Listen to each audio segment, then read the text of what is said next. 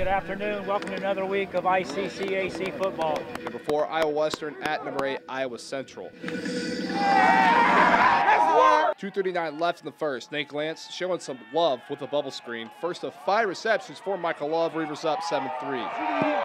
Then it's Milton Sargba. See ya in the end zone. IDUB up 10 in the first. Hey, this is my QB right here. Let's go! Quarter number 2.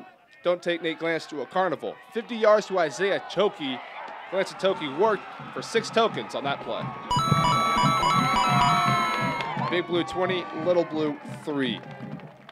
6:24, ball on Triton's 33-yard line. Brian Jarrett needs to score.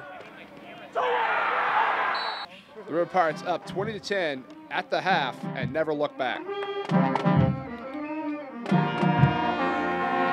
Iowa Western takes W on the road, 36-22. It feels great. You know, we knew it was going to be a tough battle, so we came in on their turf and, you know, we took the dub and, you know, we got a lot of season left, but we're going to learn from everything that we had today, but it feels great. This quarterback was known for being very mobile today.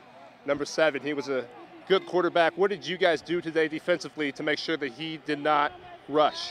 We actually schemed up for him because we know he rolls out to the left, just watching a lot of film, all that type of stuff, just make sure he don't get out that pocket.